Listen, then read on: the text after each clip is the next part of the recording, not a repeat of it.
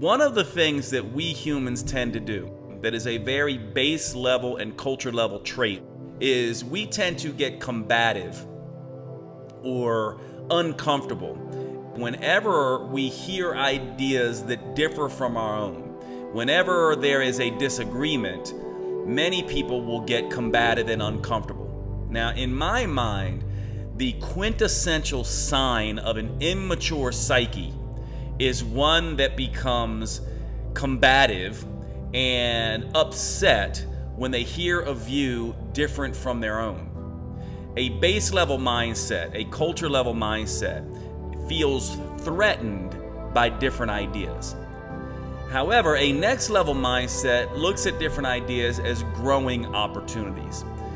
When you're operating from a base level mindset or a culture level mindset, it's really about, as a base level human, I want to win. As a culture level human, I want my team to win. And as a result of that, you begin to lead in a way that puts yourself first and treats your ideas as if they are always right.